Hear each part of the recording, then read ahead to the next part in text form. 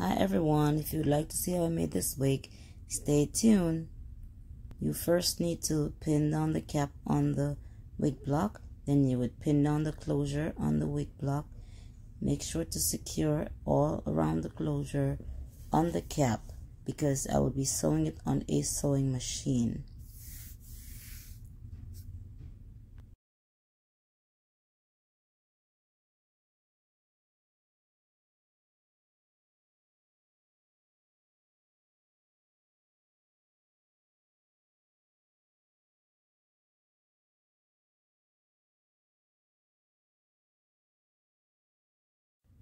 Once you're done, you want to take a scrunchie or something and you want to put away all that hair.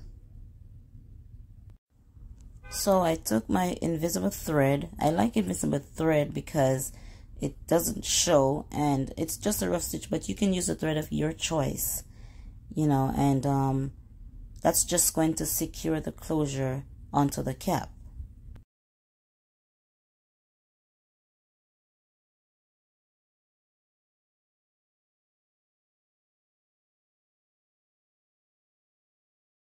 So now I began to sew the closure down on the cap before I take it and put it on a sewing machine. This is just a rough stitch just to secure the closure onto the cap. Now I'm going to start sewing it on the sewing machine.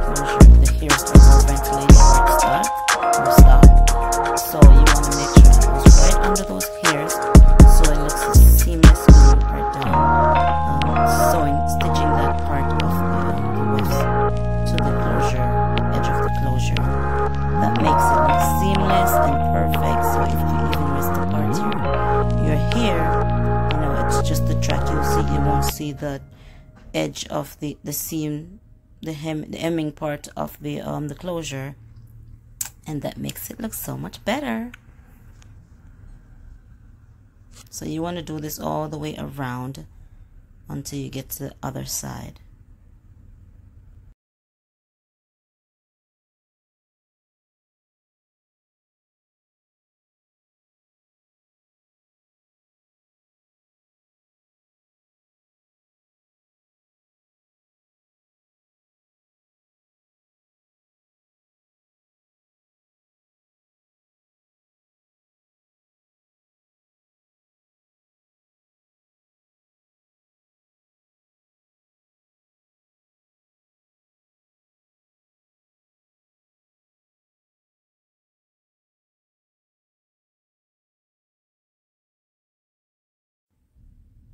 Voila, look at the inside of the wig. It looks so amazing, looks more professional.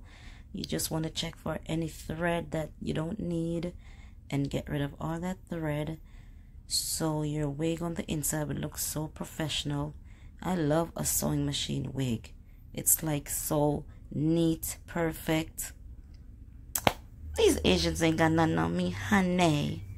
Yes, you're gonna cut out that top area, and you want to cut that out because you don't need it, and the closure will just be right there, and this will make it look so much better.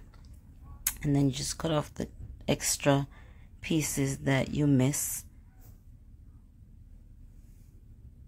And yeah, this is the finished product, and this is what the inside look like. I am so happy with the end result.